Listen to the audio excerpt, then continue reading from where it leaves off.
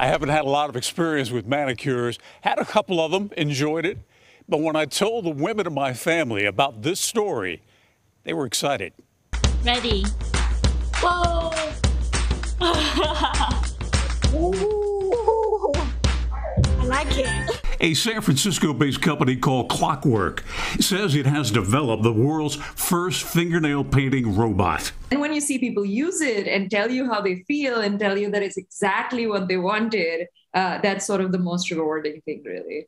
A combination of 3D cameras and computers allows the robot to identify the shape of each fingernail with what the company calls sub-millimeter accuracy. There is a little bit of an onus on the user as well to be able to stay still. But for people who are able to stay still, you can get definitely a salon quality coat, like 100% better than anything that I would ever be able to do. Check out reaction from what the company says are real customers in this promotional video. So cute. Ready. Because it looks really good. They look awesome. They look really good. It's like very smoothly applied and like the coverage is everywhere, which is great. I prepared for my interview with the company's owner by getting questions from a Manicure pro, my wife, Charlene. Is your brand that you're using of that kind of quality? Is it an OPI level? Yeah, so it is in fact OPI. So we use a lot of the famous brands. And how long does it last? Just like a regular nail polish at the moment. So this isn't gel polish, it's regular lacquer. The next service that we are going to add is a top coat, and that would mean that the polish lasts even longer. For now, Clockwork only offers 10 colors, but has plans to add more. The company's founder says using robots for beauty services dates all the way back to the popular TV show The Jetsons in the early 1960s. How long does it take?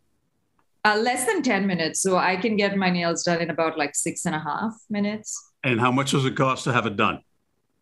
$8 right now is that's the promotional rate, but even in the future, it's going to be about the $10 price point. And there's no tipping? No, there isn't. Renuka Apte says internally, members of the company call their manicure robot Frankenstein. She says it's a joke about how the engineers were more interested in bringing it to life than how it looks. Is there anything I haven't asked you that you can imagine my female viewers are going to want to know? And they're going to say, Bill, why didn't you ask this? Well, I think gel polishes. We are working on gel polishes, and they should be out soon.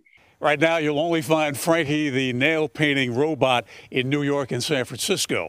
But the owner of the company tells me that they've just signed a deal with a major retailer, won't tell me who, and in the coming year, you'll find it in stores, airports, and other locations.